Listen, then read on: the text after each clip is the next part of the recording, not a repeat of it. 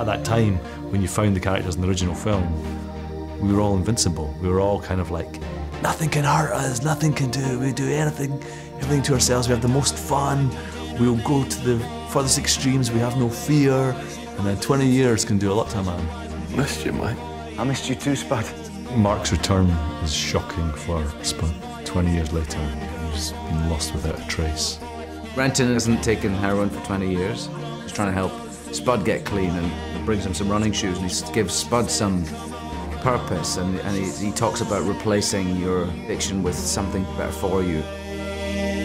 Action! Danny's really given me a license to go beyond. In a more realist world, I've got a special affection for this guy.